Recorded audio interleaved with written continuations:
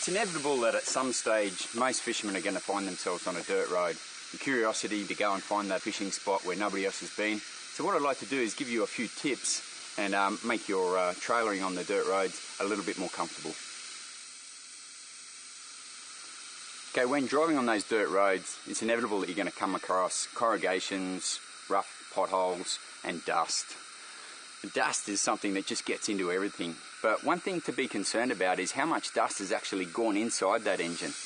One simple fact that you're probably not aware of is that no marine engines have air filters to keep the dust out. So when the engine runs, there's nothing filtering that dust out of the air that it's breathing.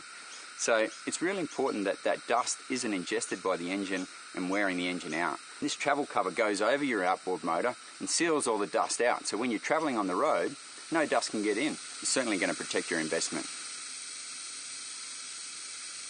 When you're driving on dirt roads, it's really important that you've got a good trailer and that it's well set up.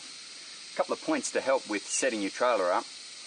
Make sure that everything's adjusted right.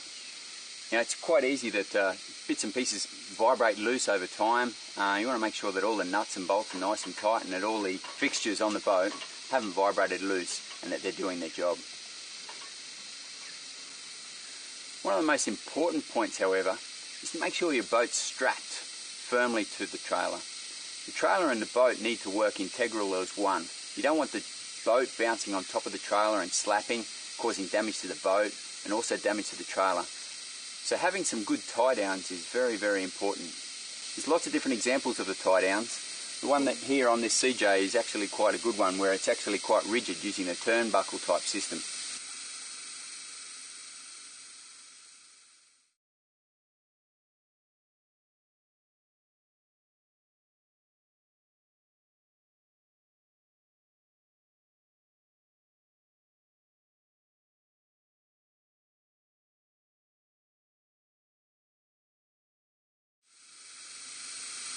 So I think the most important thing with a boat and a trailer is to lock that boat down onto the trailer somehow with tie downs or good straps and make sure there's none of that slap between the trailer and the boat. And that's what does all the damage.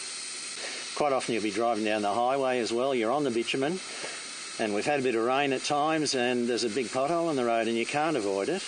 And even if you do normally travel on the bitumen, you can still get caught out. You hit a big pothole and your boat's not strapped down properly, it can do a lot of damage. There's one trip in particular, I think we covered 20,000 kilometres on one trip. And a lot of that was dirt and gravel roads and corrugations, and we did beach launches. And if we hadn't had the trailer set up properly on that trip, we would have struggled.